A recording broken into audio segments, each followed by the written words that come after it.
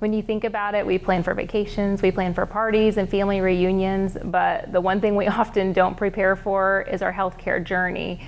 And that is such a disservice to ourselves, because what we find then is we have a sudden event that can shake our world and change our lives, and then we're making decisions in crisis. So if you find yourself in a time when you're looking at, do I need hospice, do I need home health, do I need medication management or pharmacy service or private care services, that might be the perfect time to consider a comprehensive disease management consult, because that nurse is going to really help you establish, what do I need?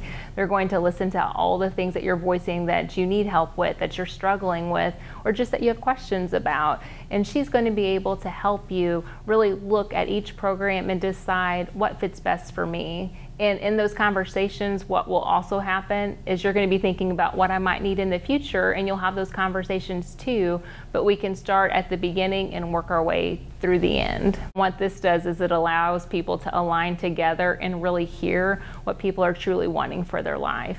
And it at least creates that open space to have discussion.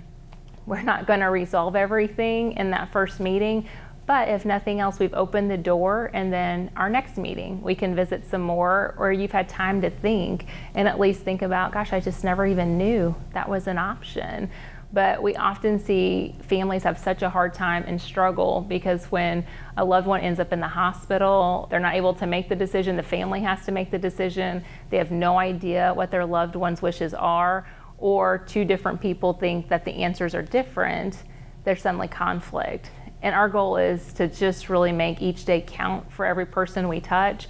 And this is a program that definitely allows for that.